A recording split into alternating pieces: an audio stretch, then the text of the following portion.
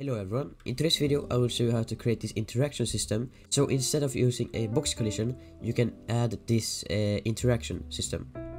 So if you go to it, press an E, it will disappear. So let me explain it to you a little bit quick. As you can see here, we made a function called interact. Then we made a blueprint interface. And then on your blueprint, you can just add the interact event we made right here.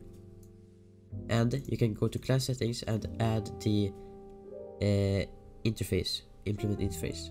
So instead of using all of your box collisions and stuff like that, so this is a much simpler way of doing it. And this will work in all of your blueprints. So yeah, let's start. So what we're going to do first is to go into the first person folder, blueprint, BP first person character. Then we need to find the empty spot, so right here. Now go into the edit, project settings, and scroll down until you see input. Now we can add a action mapping called interact, just like that. So why we are doing a action mapping is because we can choose both keyboard events and controller events. So if you want to add a controller to a game, you can just put it in right here.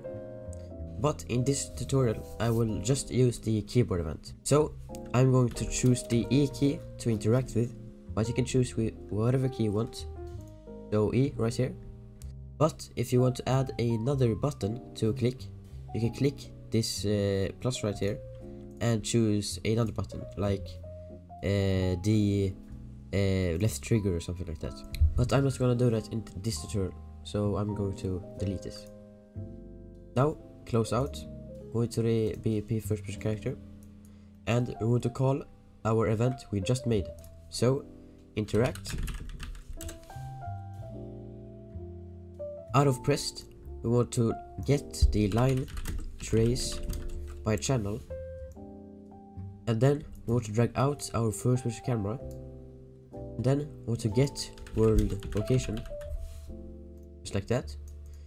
And then the return value will go to the start, so the line trace will know where the camera is in the game. Then we want to get world rotation, so get world rotation. And from the return value, we want to get forward vector, so it will shoot a line trace right in front of the camera.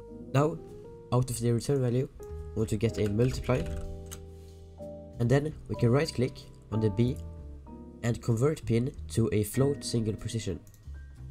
And the value will be set to 200. So this is how long the line trace will shoot out. And 200 is good for me. Then we want to get the add. And the get world location will go to the B value of the add. Then the add will go into the end of the line trace. Now we want to get a branch, so drag out of here and get a branch, and the condition will be the return value of the line trace. Then out of out hit, we want to break hit result, and the hit result will be hit actor. So if we hit a blueprint actor, it will interact. So now you can compile and save. Then we need to make the interaction interface for the interaction. So right click, go to blueprints, and add a blueprint interface and call it interaction interface, just like that. Then go into it and we want to rename the function to interact. Then we can compile and save and close out. Now go to the event graph again, and we want to drag out of hit actor and get the interact message right here. Now the true of the branch will go into the interact, and just like that the code is done. Now we can just highlight everything, click on the C, and call it interact system. So now we can compile and save and close out. So now we will actually add the interact to the blueprint we want to interact with.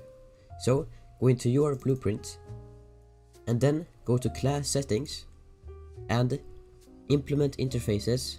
We will click on this add and add the blueprint interface we just made. So interaction, this one right here, and compile and save. So now instead of using a key to press or a box collision, we can just remove all that and right click and search for event interact, just like this. And this event is the one we just made in the event graph right here. So this whole code is here, in here. So I can just plug that into there and we can test it out. So compile and save. And I just made a quick blueprint to test it out.